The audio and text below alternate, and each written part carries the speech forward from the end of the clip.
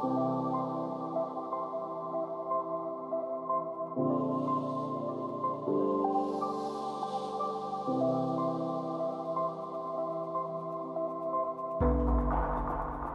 Thijs, I'm the founder and CEO of Onramper, hence you can imagine my interest.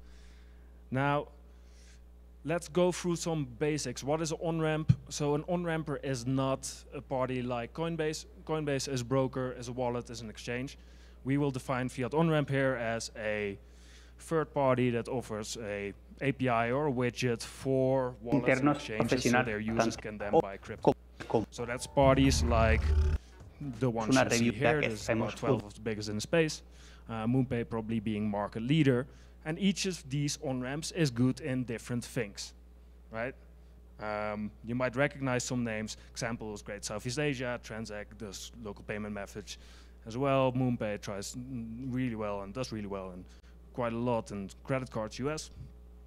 Now the question is, how do you judge Fiat on-ramps? So there's three main components here. Number one is fees. Quite obvious, quite intuitive, won't dive too much into.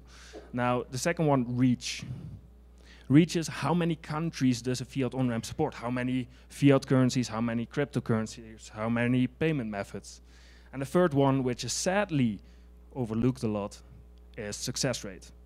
A lot of Fiat on-ramp transactions actually fail. So you need to have the right Fiat on-ramp that will actually make a transaction work in the right region.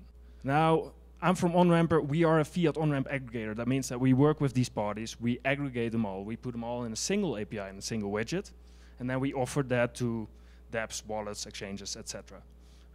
You see the interface there. This is the widget. Now, in that, users can select amount of crypto they're buying, fiat currency, cryptocurrency, payment method. And we figure out who is actually cheapest. Right here, you see it's Transact. But you can see that the fees actually can differ quite a lot, right? When it comes to reach, or actually if I go back a slide, so this is choosing the on-ramp based on fees, but I just said success rate is also really important, right? So we've ofertas just built o an programas intelligent que contienen dentro el tiempo pues, dual con una gráfica integrada típica de AMD, que aunque sea pues muy básica, está genial porque en trabajos más pequeños porta la RTX a este portátil. En cualquier caso, las cifras en cuanto a temperatura son muy interesantes porque en ningún caso se superó los 80-82 grados. Datos que he recogido, dejando un cierto espacio entre los botones físicos. Soporta nacido de esta forma, de esta manera, para yo poder hacer pruebas y testeo. De conectividad es excelente, que tenemos una gran variedad de puertos como 3 USB 3.2, un USB tipo C de tercera generación con DisplayPort, una entrada de audio mini jack, un conector LAN, otro de HDMI, incluso un bloqueo de seguridad Kensington. No sé si lo he dicho bien. Lo que no tenemos es lector de tarjetas. Aquí necesitaremos completar, ajustar. Hilos con un máximo. And in the bottom, if you can read it, how many on-ramps actually support assets on that layer 2. So right now, the one with the most support is Polygon, which arguably layer 2 or not. And after that, Arbitrum, who we just heard from, as well as then Optimism, zkSync, and some of the other ones. Notably, some of these layer 2s don't even have Fiat on-ramps yet, right? So for users, the only way to actually get there is buy crypto somewhere else and then bridge, which we discussed is not a great way to do it. So some conclusions then. Polygon, most popular layer 2 for on-ramps. This is in multiple metrics that we track. Obviously, as aggregator, we get a lot of data in across all of these on-ramps, across all of the people that integrate Onramper. So they're most popular in transaction volumes, number of on-ramps, and supported assets. Because one thing is a on-ramp actually supporting the buying of assets on layer 2. But then the second question is, which assets? How many assets? And you see, even with the biggest ones, we see a very low range of assets being supported.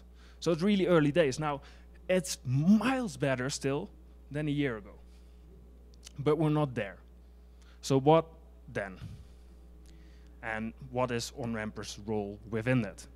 Now, we care about improving this. Because the simple reason for that is this is usually the first thing a retail user has to do, right?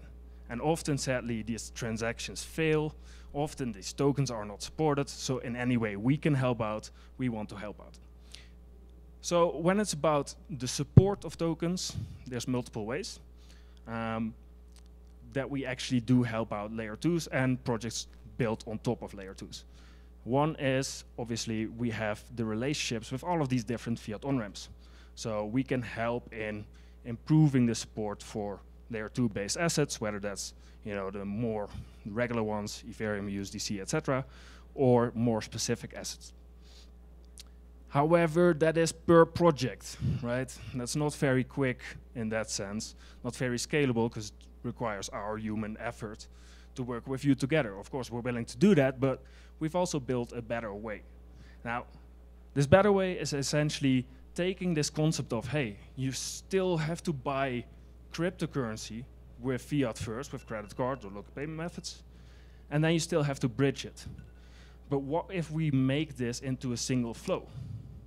And sure, if we can buy crypto, let's say Ethereum on a main layer and then bridge it over to layer 2, then still we only have one asset. So what if you can then instantly also in the same flow merge the swap on a DEX?